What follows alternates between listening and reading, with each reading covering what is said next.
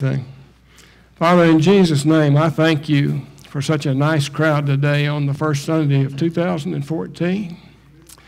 And Lord, I thank you that we don't have to make New Year's resolutions. Father, I thank you that we just have to make commitments. And we have to reevaluate our lives and where we are and what we're doing and what is our life, Father. And I thank you for the opportunity to do that. And I ask you just to guide me this morning as I go through some of the scriptures that you put on my heart, and I ask you just to, you say your word will not return void, and I trust you to do that, Father. So, Lord, I ask you to just oversee everything that's said and done and cause our ears to be open and our hearts to be open to receive your word, Father. And, Lord, I know you want this to be a church that turns our part of the world upside down for Jesus, Father, just like the disciples did. And I see it coming to pass, Father. I see you bringing it about. And it thrills my heart, Father, so let this word be a little part of pushing that along, Father, in Jesus' name. Amen.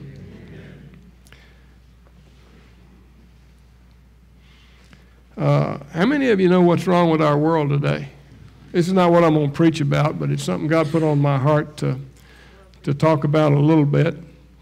There's a couple of scriptures that speak directly to it. Psalms 33:12 says, "Blessed is the nation whose God is the Lord." And the main thing that's wrong with our country today is complacency and neglect and laziness. I don't know what all adjective to use, but of the body of Christ, we're complacent. We have sat here for years and years and years and allowed people to take God out of our country. And our country is no longer considered to be one nation under God by most of the people in our country or in the world. And God blessed our country more than any country's ever been blessed. And God set this country up to be a blessing. And we have allowed it practically to be taken away from us. And if you want to hear a sermon that will explain it to you in more detail, you can go to gatewaypeople.com and go to their archives, their sermons by year, and pick out the first sermon of January 2012. And it's James Robinson, I guess it is. He's preaching at Gateway Church, and he tells you exactly, and this was a year ago, and it's more applicable now than it was a year ago even. But if you want to know what's wrong with our world and what the fix is, you can go listen to that if you like. But there's another scripture in John 17, verse 20. It's Jesus talking. He says, "I do not pray for these alone, but also for those who will believe in me through their word." That's us, along with them. He's talking about us. He says, "I don't pray for these, but I'm praying for you guys at Cowboys for Jesus in 2014. And he says, who believe in me through their word, that they all may be one, as you, Father, are in me and I in you. They also may be one in us." And here's the key phrase, "that the world may believe that you sent me." That's what's wrong with our country. The church fell down on its job. We haven't preached Jesus. We haven't preached personal relationship. We haven't been bold enough to stand up against the folks that say this is no longer a Christian country. And we allowed it to get to the place where they could say that. It's our fault, nobody's fault but ours, the Christian community, the believers in the Lord Jesus Christ. And we're the only ones that can turn it around. A house divided against itself cannot stand. How many of you know our country's divided against itself in a huge way? Amen? It's not just divided in half, it's divided in slivers, okay? And we're the only ones that can change it. If if half of the churches in America were to get serious with God, and even 50% of the members of each church were to get serious with God and dedicate and commit their lives to serving the living God, no matter what their occupation was, no matter how they make their living, commit themselves to spreading the word and the kingdom of God, we could change this world. But that's all that'll change it, okay? But it says that the world may believe that you sent me, and the glory which you gave me, I have given them, that they may be one just as we are one. I in them, you in me, that they may be perfect in one, and that the world may know that you have sent me and have loved me and have loved them as you have loved me. When we act like the church, lost people and backslidden people will know that God loves them the same way he loves Jesus. Amen? There's probably going to be some more of that somewhere, but I think we have to wake up and smell the roses and realize that it's our complacency and our lack of being disciplined and dedicated to God's Word. And I'm so excited about this course that Dennis is teaching, and I'm so glad God brought him to teach it. And I'd like to see, how many of y'all could sit through 2 services on a Sunday? Hello? I'd like to see this many at that class, and then this many stay for this service. I don't know how long that's going to last. Dennis and I didn't talk about how long it would take to go through that series, but I know he's been to Bible school, and I know he knows what he's doing, and he knows how to do it, okay? I was going to try to do it because he wasn't available, but he made himself available to come do it, and he'll do a much better job of it than I would, so we need to really be grateful. Amen. I got to tell you guys now, I used to have a bad reputation for preaching too long. And, I've corrected that. I preach really short sermons now. By comparison, okay? But I worked on it, I really did. And I've helped it a little bit. But I was asked this morning, okay? I was asked. I want you to know that. I'm so glad that Ben took up a little time here because I was afraid I was going to really be in trouble. But I was asked to keep it going till at least 12:15 or 12:30 because with this crowd and with all of these beautiful young ladies here, amen?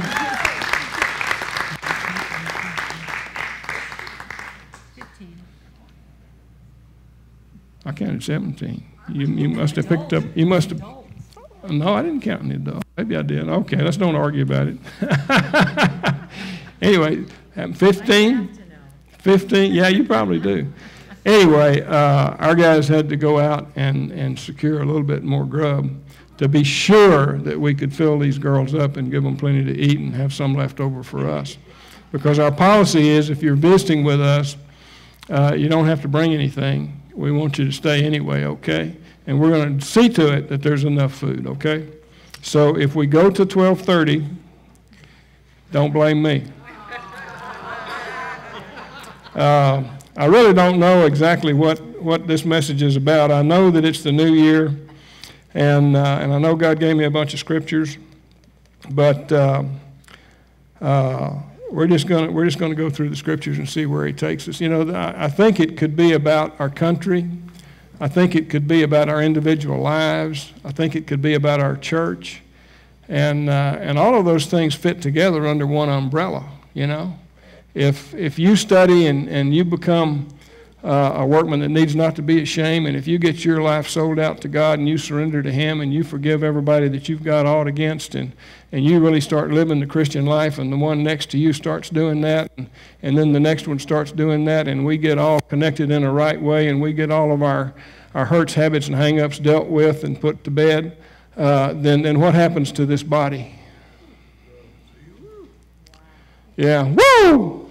Yeah, okay? But you see, if our church does it, another church does it, another church does it, another church does it, what happens to our country? That's the only way our country's going to survive, is if we sell out our hearts to God and go to work bringing your kingdom come, your will be done on earth as it is in heaven. That's the only way this country's going to survive. And anyway, look at Matthew 24, verse 3.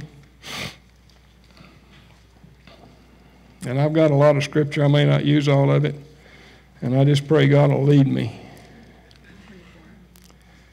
Matthew 24.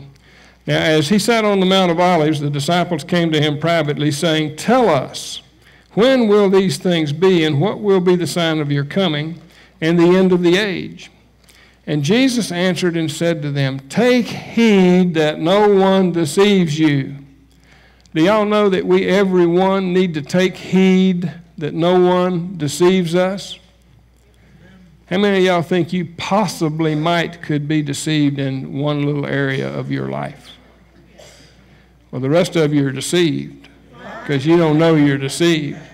I listened to that sermon of James Robinson, and one of the things he said, he talked about when he was a stumbling preacher that was being very successful but not fulfilling his full purpose in God, and he had to go through some deliverance and some life-changing stuff, and he met with Billy Graham to call Billy Graham down about something that he was doing because he thought he was God's corrector, and so Billy Graham straightened him out on a few things, and Billy Graham says, "James, you know, the only thing that you can be sure of is that you're not right about everything." And that changed James's life. But it'll change our life too if we aren't so dead sure that we know everything and we're right about everything. Amen?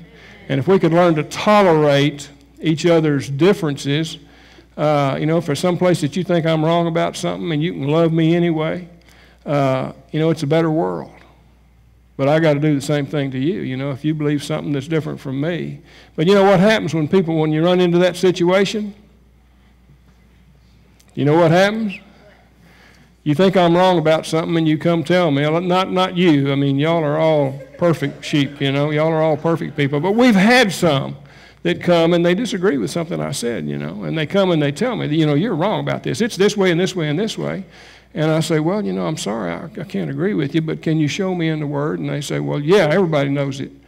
And so I say, well, pray for me that I'll come to understand it, And they'll come tell me 2 or 3 times, and if I don't agree with them, they're gone, And they're not searching for truth.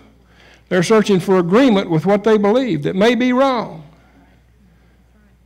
I saw a survey one time that said the average person that leaves a church does not leave searching for truth. They leave searching for some place that agrees with what they learned when they were 5 years old. And if you're searching for agreement, you can find it. But if you're searching for truth, you got to stand face to face with those that you disagree with in a right way, and y'all got to wrestle it out till you come to agreement, till you find out if we don't agree, one of us is wrong. And I'll gladly admit to you that I can be wrong. But I can't change where I'm wrong until God shows it to me. Just because you tell me, I can't change it. But I've got to study it out. And the same with you. If you believe something that I disagree with, I can't condemn you for it. I got to keep preaching what I think God showed me that's right. And I pray frequently, God, if I'm wrong somewhere, show me. I don't want to be wrong. I don't want to teach or preach something that's not the absolute truth of God. But how many of you know that we're not all perfect in that area? But we have to give each other grace, okay? Grace is a wonderful thing unless she throws you. Y'all know why I'm wearing the vest, right? I wasn't going to say anything about that, but my wife told one person, and everybody's asked me this morning, well, are you okay? My horse threw me yesterday, and I had to wear suspenders because the worst hurts right here where my belt is, and so, yeah, me too. Anyway, I woke y'all up. Where was I? See that no one deceives you, for many will come in my name. I am the Christ, and many will come in my name saying, I am the Christ, and will deceive many. And you'll hear of wars and rumors of wars. See that you're not troubled. How many of you have heard of wars and rumors of wars? How many know there's skirmishes all over the world? So you think that means that we're in the end times? Oh, yes, huh? Okay. Well, it says, see that you're not troubled. It says, for these things must come to to pass, but the end is not yet. See, there's a lot of people in this world going around as if the end is tomorrow or next week or next month. And you know, do y'all think our economic system could collapse anytime in the next 10 to 100 and 365 days? You think it's possible? You think it will happen? Are you worried about it? Good. Keep not worrying about it, or stop worrying about it, and get busy getting the kingdom of God right here in our lives. Amen. Whoever that is, thank you, Susie. The end is not yet. For nation will rise against nation, and kingdom against kingdom, and there will be famines and pestilence and earthquakes in various places. All these things are the beginning of sorrows. See, I mean, you've seen some kingdom against kingdom, hadn't you? And you've seen some pestilence and some earthquakes. We're seeing more and more of that, aren't we? But it says it's only the beginning, okay? I think there's a mentality around that you know, there's nothing wrong with being prepared.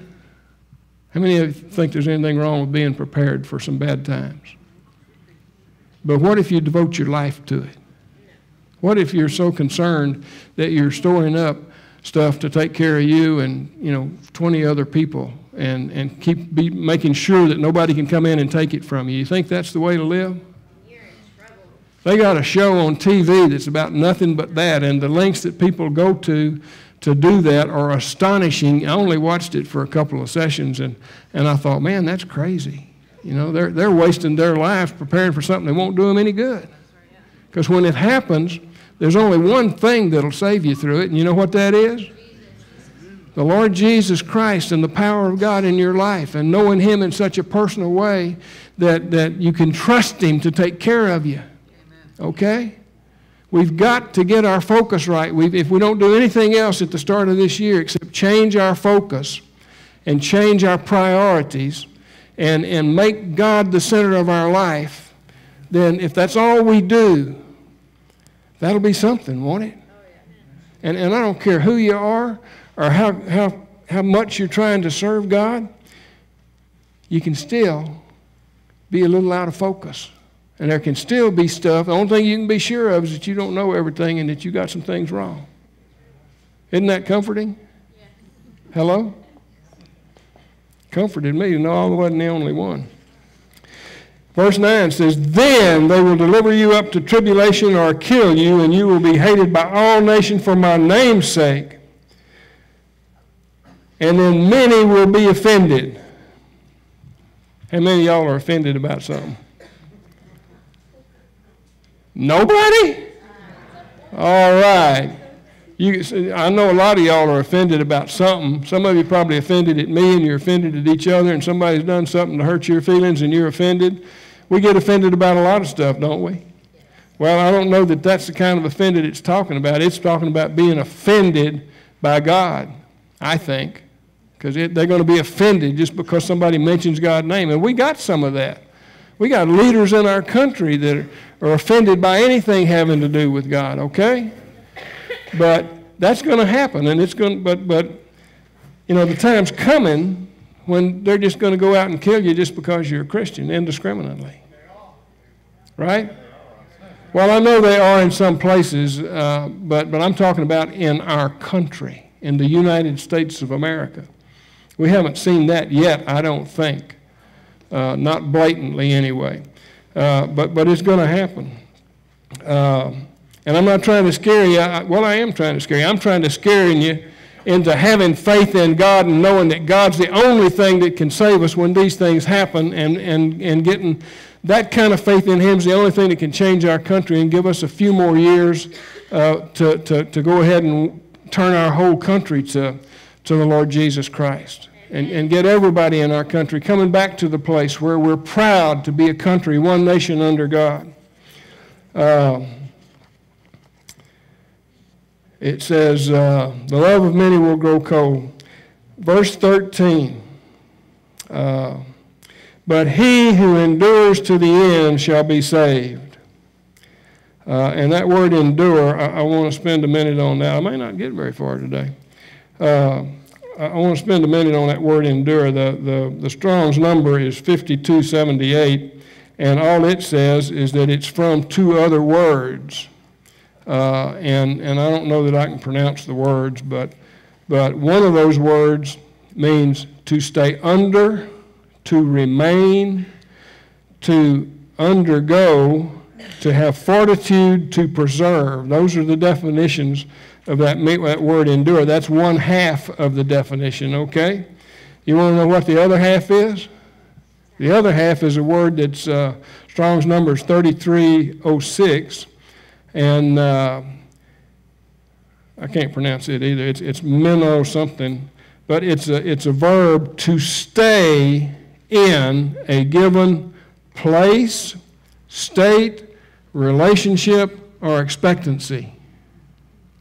That's what it means to endure. Stay in a relationship with the Lord Jesus Christ, strengthening it all the time and growing in your knowledge of Him and your love for Him. That's what it means to endure. Don't be complacent. Don't just say, well, yeah, He's out there and He came for me to have an abundant life, so I'm going to run around doing all the stuff that I enjoy doing and all the stuff I like doing. And some of us are doing that in some ways, you know. It's real easy to get into being just caught up in life and in yourself. But what did Jesus say? He said, if you lose your life for my sake, you find it. And a lot of people are hunting life. They're hunting happiness and joy and peace through all kinds of stuff. You know, I used to love to play racquetball. I used to love to go boating. And looking back, I can see that I used to, well, we won't go into all the other stuff I used to love to do. But I didn't realize at the time, but looking back, I can see I was doing those things to fill a void in my life. And it didn't work. How many of you know it doesn't work? Never works. But if we lose that stuff, if we lose our life for His sake, you find it. And I can vouch for that 100,000%. Because when I really found my place in God, my purpose in God, I have not experienced anything prior to about 2001 or 2000, somewhere in there. I have not found anything that fulfilled me the way that God's purpose and destiny does. And that is where life is finding God's purpose and having a purpose that you know is from Him. And that's what we need to do the first of this year. Instead of making resolutions, we need to say, God, show me your purpose for my life and give some meaning to my life. I've done several funerals in the last 3 weeks, and it's usually part of my funeral service is to speak to the ones that are still here about their purpose. The Scripture says, it's in Ecclesiastes, it says, you know, the day of one's death is better than the day of one's birth, because that makes you think about yourself. Take note of your own self. When someone close to you dies, you can't help but think, well, gosh, I wonder how long I've got, and I wonder what my life's worth. And when you find somebody that's really made an impact on other people, then it's accentuated all the more, because it makes you think about, what am I doing with my life? And what are people going to say about me when I'm gone? Have you done something that's really going to make people know that you left a mark on this earth, in this world? Or have you just lived through it, just kind of brain dead, just taking everything one day at a time as it comes and doing whatever felt good with it and doing what you wanted to do and doing what made you feel good without regard to how it made somebody else feel? I'm not stepping on any toes, I hope. Huh? But any one of us, can affect other people's life in a significant way if we lose our own life. Lay down our life. Lay down my needs, my wants, my fun desires, my my hobbies and stuff. And that don't mean you have to give up everything. I'm still going to find me a horse that don't buck, and I'm still going to ride, or I'm going to get somebody to teach this one not to buck, okay? But I've been riding horses for, 15 years, I guess. I had never been bucked off of one. I've fallen off, and I've fallen getting on them, and I've had all kind of little wrecks, but I ain't never been bucked off before. And anyway, I'm not going to quit that, but I got to keep that in perspective, okay? I can't let that rule my life, because I've laid my life down for Jesus. And when I did, I found more life than I ever knew existed. But I can still make time to have fun, and life becomes more fun when it's all about Jesus and some of the same activities. But sometimes we just don't go to the same extreme in those activities when we really start focusing on what's His purpose for our life and how can I impact the people in the world around me. Okay, so if we're supposed to endure to the end, and one other thing before I leave that scripture, we always get to the end of that, and it says, and the gospel of the kingdom will be preached in all the world as a witness to all nations, and then the end will come. And I've had people tell me that, well, that's already been done, so He can come anytime. Well, I know He can come whenever He wants to, but I, for one, don't believe that it's been preached everywhere to all nations everywhere in the world.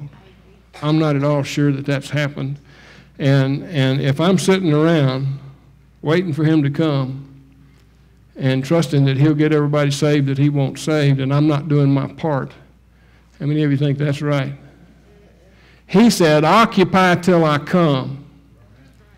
He said, keep on keeping on. Study to show yourself approved unto God, a workman that needs not to be ashamed. And I'm so excited about this class because so many of us are excited about that. And the more we study and the more we learn, the more it changes your life and the more He can flow through you to other people's lives. Jan and I have done a lot of ministry and a lot of counseling, and people, sometimes people are having problems, and I said, well, why don't you come talk to us? Well, you're so busy. We don't want to come, bother you. Well, hogwash, that's what we like to do. We get pleasure out of seeing your life change. And we've had the opportunity to counsel with quite a few people. And I don't think I'd still be here doing this because it's a lot of work. I don't know if you know how hard preachers work, but, this isn't all we do is just, one couple hours on Sunday morning. But it's work. And we're going to talk about some of that as we get more down the road this month, getting ready for working for volunteers and showing y'all things that need to be done, because I need some stuff taken off of me so I can relax and be available to do more counseling and more other things. I need some help, okay, in a serious way. So we'll be talking about that. But the fact is if I hadn't seen lives change, I doubt seriously that I would have had the stamina to keep on keeping on. But watching just one life, just this little life, right here. I had a little bitty part in encouraging her and loving on her and just being there for her. And I didn't do a whole lot. Jesus did it all. But He did some of it through me. And seeing the change in this girl's life, it blesses me. It invigorates me. It energizes me. It keeps me going. So if you got a problem, don't hesitate to call. And that's one of the other things we got to do as we get ready to grow as a church. We got to raise up some other people that are counselors. We need a prayer group, a group that's ready to come up here and pray when people are up here. We've got some organization to do. We've got some changing and some planning to do. How many of y'all want to be a part of a really alive, growing church? Okay? Well, I've led the best I know how, but there's a lot of areas that I've done a sloppy job at, okay? And I recognize it, and I'm doing my best to change it. I need your help to help me change it, okay? And I'm going to try to lead better, and I'm going to try to communicate better, and we're going to try to set up classes where we can teach you. So what Dennis said something this morning. about people that send you out to do a job and don't properly equip you for it. Well, you know, he hit the nail on the head, you know. I'd already figured that out, and I was already aware of it, but it kind of hurt when he said it. And I've got to do better at that. I think if we all do a little better at a few things, I don't think there'll be any stopping, you know. I wish I knew exactly what God wanted to do, but I don't. But I know that he's wanting to move through this body, okay? And it's not about me. It's not about Jan. It's not really about any single one of you. It's about all of us together coming to be one in him so that the world will know that the Son of God came to this earth to save men. Amen? That's what it's about, and that's where we've got to get to. And I don't care what kind of problem you're having in your life, if you focus off of that problem and on to becoming one in your family, and then one within this body, and then one with other churches, that's the answer. That's the big answer. Amen? I hadn't even got off of one scripture yet. Are y'all hungry yet? Yes. Well, we might get there. I mean, I got, that's just the first scripture.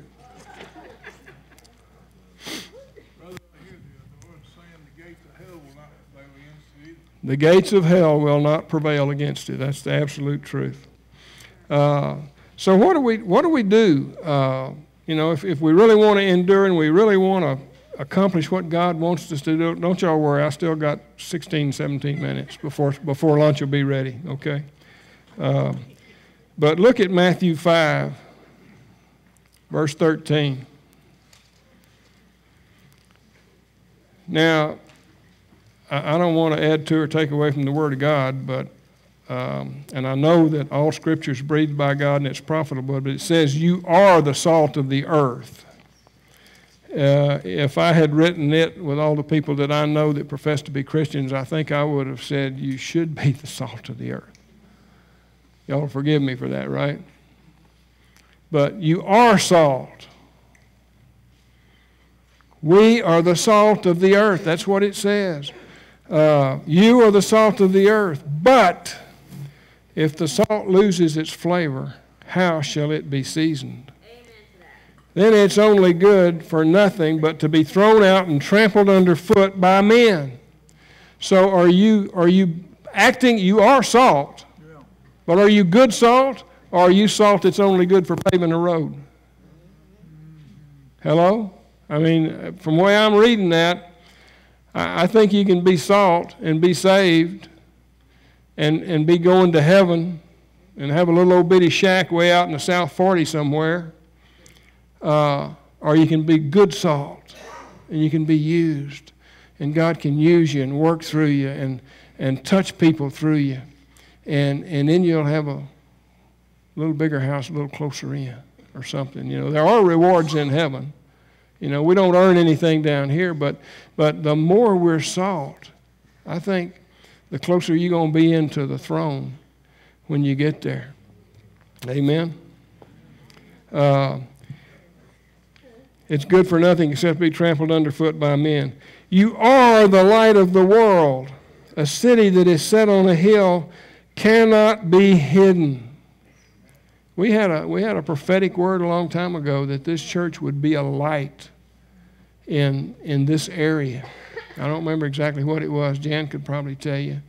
But it says we're going to be a light, and a trumpet's going to sound in Fisher, Texas. And we're going to be part of that, okay? And God's getting us ready. And I hope that all of us are wanting to be part of that and that we have understanding that God's wanting to do that. And the trumpet would be heard throughout the county.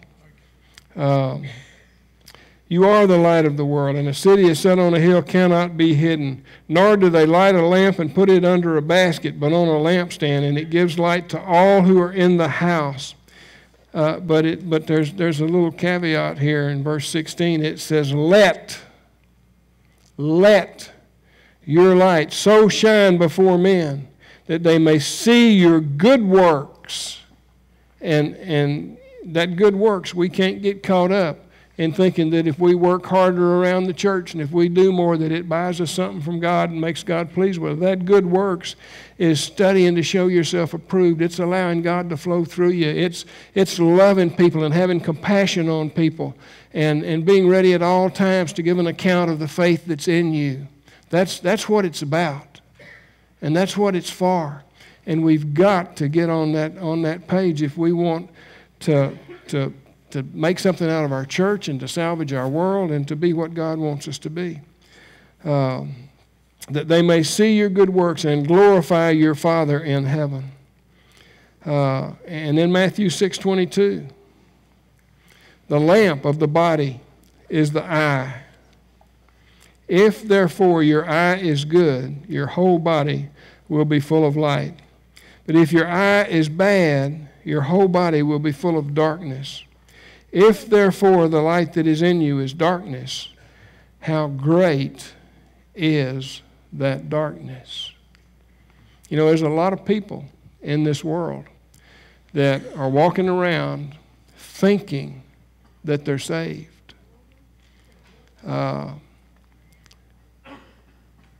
And they're not. Because salvation is a relationship. It's not a certificate. It's not a baptism. I talk to people all the time and I ask them about their relationship with God, and they say, well, I was baptized. And I say, well, when were you baptized? And they say, well, I was baptized in a baby. And how many of you know a baby doesn't know what's going on?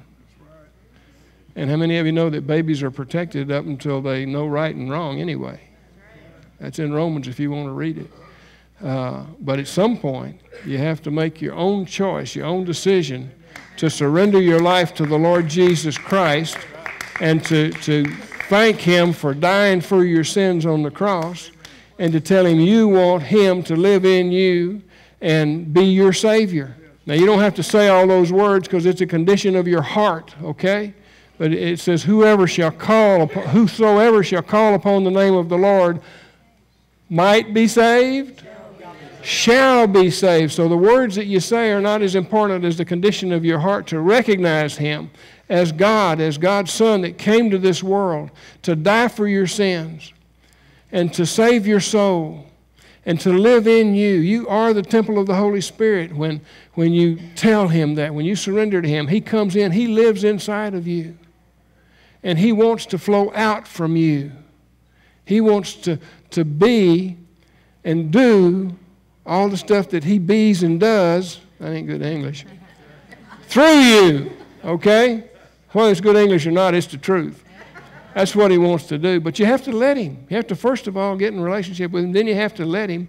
And then if you study to show yourself approved unto God, a workman that needs not to be ashamed, then you've got the Word. I wanted so many times to speak out when Dennis was teaching this morning. I had to restrain myself because everything he said, man, it just supercharged me. And there's things you can always add something a little different way, but I had to pinch myself to keep my mouth shut and not interfere with what he was teaching.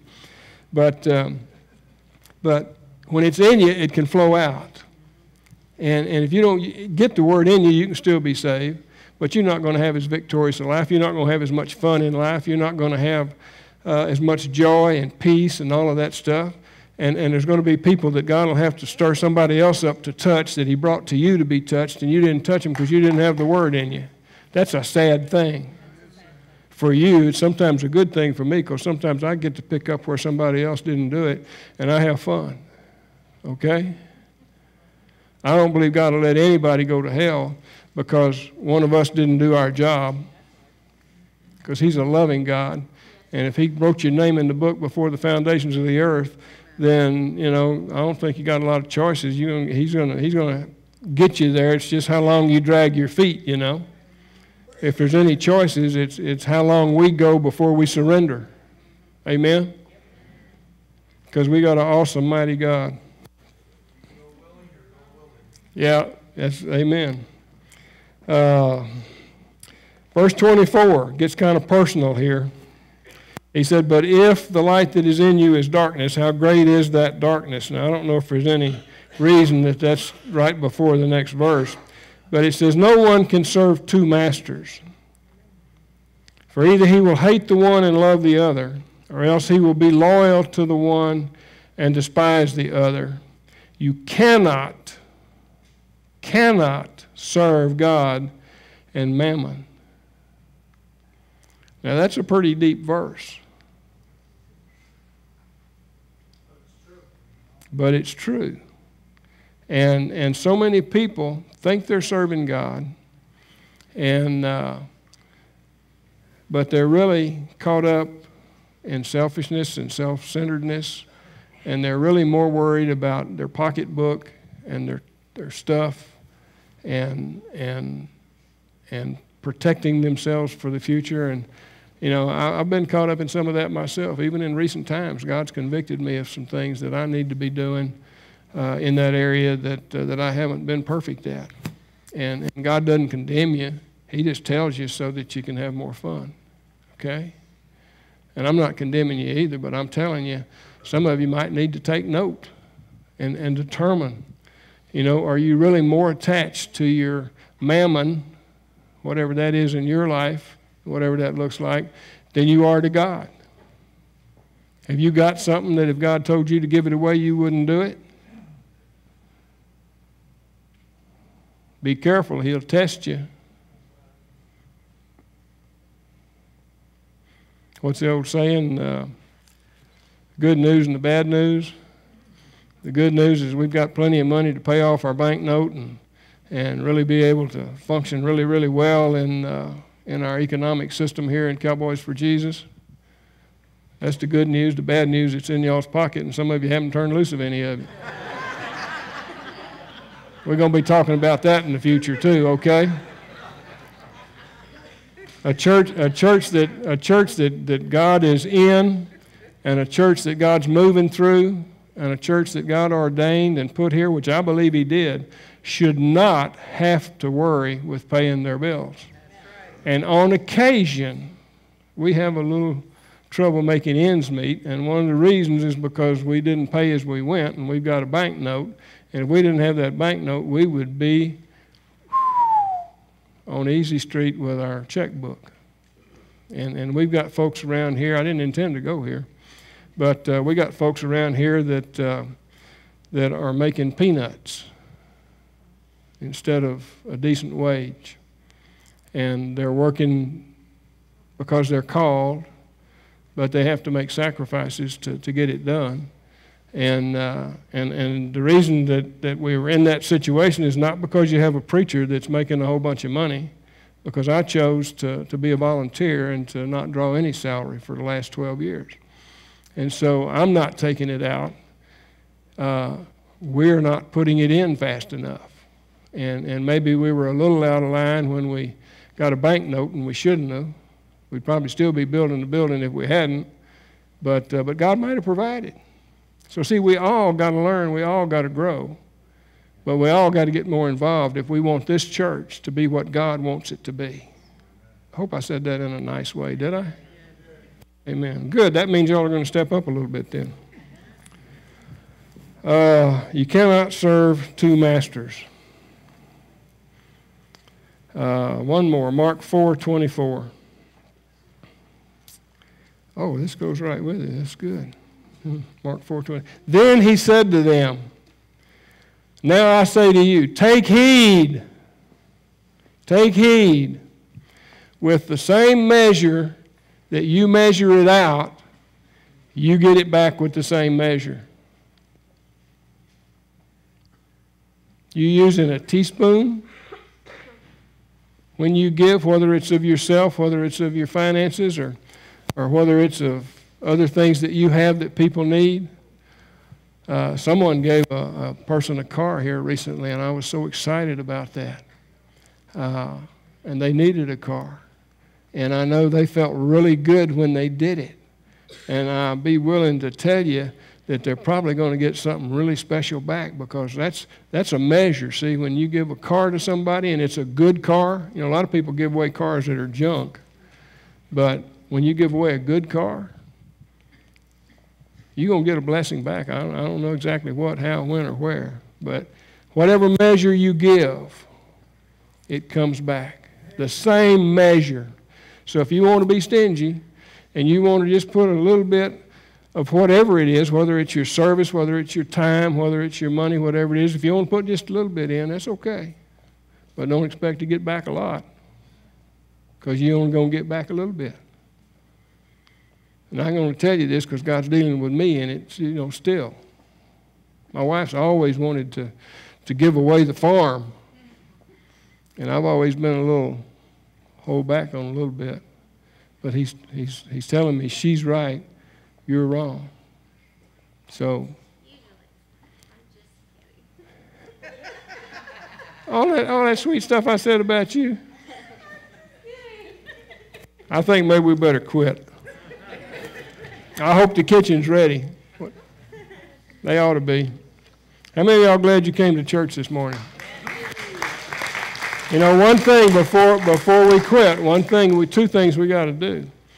The scripture said, if the light that is in you is darkness, how dark is that light? And I said it then, but I'm going to say it again. There are people who kind of think they're saved because they went to church as a kid, or their parents were saved, so they think, well, I'm saved, or they got baptized as a baby and they think they're saved, and that just doesn't save you. But you need to have a moment in time when you've opened yourself up to God and you've said, God, I need a Savior. I need you. I want you. And the words aren't as important, but if you know in your heart you need Him, and that He's the Son of God, and that He'll take care of you and He'll do everything He said in the Bible, then you just reach out and say, Lord, I'm calling out on your name. You help me. You come in. You teach me the things I need to know. You show me how to live my life. You cry out to Him in any way that He puts in your heart. He will come in. He will save you, and He will dine with you, and He will sup with you right now. He'll turn you into a new creation in Christ Jesus. Instantly, you become different. Sometimes it takes a long time to work it out all the way, but you're instantly changed. You just have to catch up with your brain and your spirit and your soul and everything. You have to catch up to what He turns you into, okay? And you can't get discouraged in that. But if you're here today and you've never trusted Him as your personal Lord and Savior, I want to give you the opportunity right now. I'll just lead you in a simple prayer. I won't embarrass you. I won't make you come up here. But if you'll raise your hand and tell me, I know that I'm lost and I need Jesus, and I want Him right now. There's one. Anybody else? There's two. Anybody else? Three. Okay. Well, just pray this prayer with me. Just say, Father, in the name of Jesus, I need a Savior. I know that you're the Son of God. I know you died for my sins. Please come in and be my Savior and show me how to be what you want me to be. Show me how to be what you created me for. And help me to be the person that you designed me to be. In Jesus' name, amen. Amen. Now, if you prayed that prayer, my Bible says that you instantly became a new creature in Christ Jesus. Old things passed away. Everything before today is gone. Old things passed away. All things become new. And all you got to do is realize that you're a child of God. He loves you, and you got to get into His Word to start learning more about Him. You learn about Him in His Word. So start reading His Word. Start reading your Bible. And just every time you read, say, God, show me a little more about yourself. Show me a little more about me. Show me what you want me to be. And He will grow you, and He will give you purpose and destiny, and He will change your life, okay? So how many of you prayed that prayer for the first time, and you meant it with all your heart, and you're going to serve Him all the days of your life? Amen. Hallelujah. The angels in heaven are dancing. I didn't think I could do that. Ooh, hey. Woo-hoo! It don't even hurt hardly. Amen. Amen. I won't care. That's something I wanted to say. You can say anything you want to, Debbie.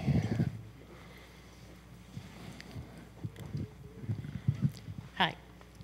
At CR, we have a lesson one night, and the following week we have a testimony. This coming Thursday, we have a very, very special testimony. A man that's going to get up and tell you what he went through to get to where he's at today, and that's Ben. So we invite you all to come next Thursday at 7 o'clock here and to listen to a story. I've heard it before. It's very outstanding. Thank you. Yeah, but it's a true story. Amen. Now, I just want to do one other thing. Y'all know me, and you know that I believe that if God tells you something or God touches your heart with His Word, I believe it's good for you to make a commitment to Him and acknowledge. So I don't know what the Holy Spirit told any of you today, but how many of you heard something from the Holy Spirit today? Well, I just want us to bow our heads, and if He told you something, I want you to acknowledge to Him that He told you. Acknowledge to Him that you heard it, and if you really mean it with your whole heart, let Him know that you intend to do it. Amen. You know, hearing is good, but if you're a hearer of the Word and not a doer of the Word, then you're deceived. But if you're a hearer of the Word and you do it, then glorify God. Amen. Let's bow our heads. You just spend a minute with Him doing what He told you, confirming with Him.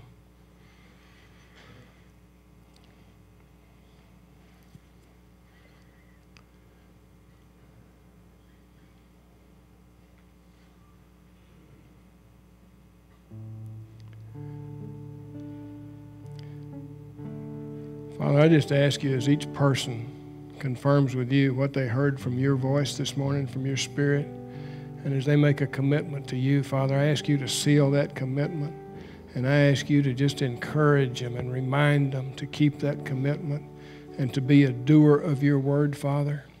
And Lord, I ask you to keep touching all of us in a significant way so that we keep growing and we keep learning and we keep becoming more of what you want us to be, Father. In Jesus' name. And Lord, bless the food that we're about to partake of and let it give us strength and energy to do your will and to do your purpose in our lives, Father. Thank you for such a great day of sensing your Holy Spirit among us, Father. In Jesus, and thank you for the great crowd, Father. In Jesus' name, amen. How do you know when you've been to a cowboy church? When the preacher says, y'all come back now, you hear?